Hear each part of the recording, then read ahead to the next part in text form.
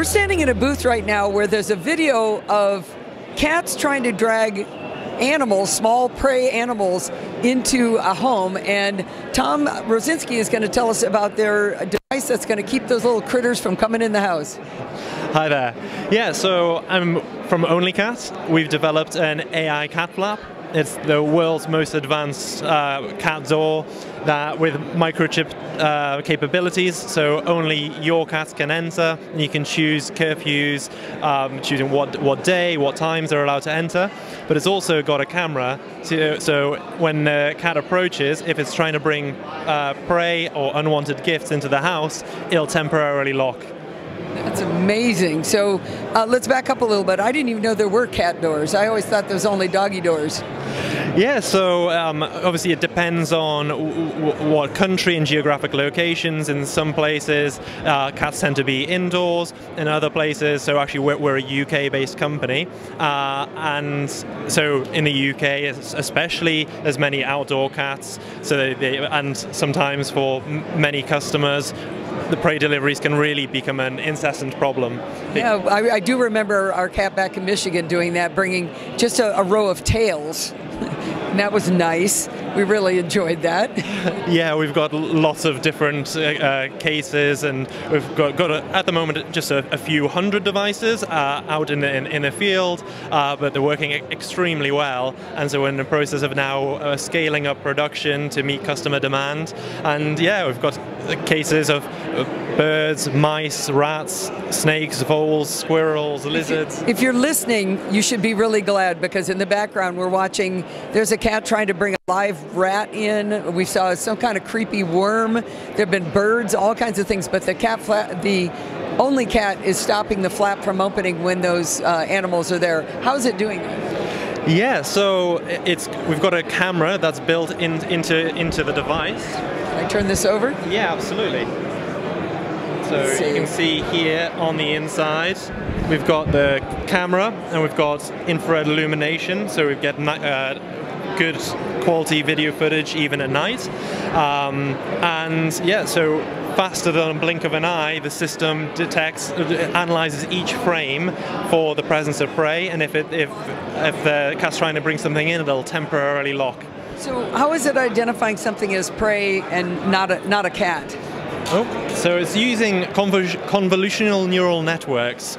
So it's a image-based classifier and AI-based system. Thank you. So it's actually looking to see what looks like a cat and what looks like a worm? Yeah, so we've essentially fed it lots of examples of what a cat trying to carry prey looks like, and essentially the AI then figures out just extremely accurately, almost in a superhuman capability, to then determine if the cat's trying to bring something that it shouldn't be, and then lock. I like that right now there's a cat bringing in a bird and it says contraband detected.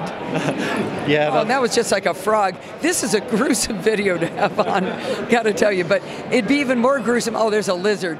It'd be even more gruesome if that lizard was in the house, right? Exactly. So for many cat owners, when the cat brings in mice, sometimes it doesn't like eating the stomachs because they're full of acid, so they'll kind of just dissect the mice and then leave them on carpets or eat them under the bed, or maybe they're still alive. Yeah, so that can also be a big problem, having a rat that's then just let loose, sometimes half dead or alive, and being late to work, having to spend 2 hours trying to chase down an animal. You also talked about people who are immunocompromised. That could be dangerous to bring them into the house, right? Absolutely, yeah. We've got some customers who are undergoing chemotherapy, are immunocompromised, and so it's a big problem where they essentially, before we release the device, they're saying, well, if we can't solve this problem, we'll have to get rid of the cats. Unfortunately, as much as it pains us to say that, but other cases where people starting a family and then just finding a dead rat in a baby's cot.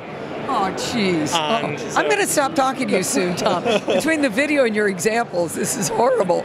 So what about, how is this installed into the home? So it's just a drop-in upgrade for customers who already have a cat door.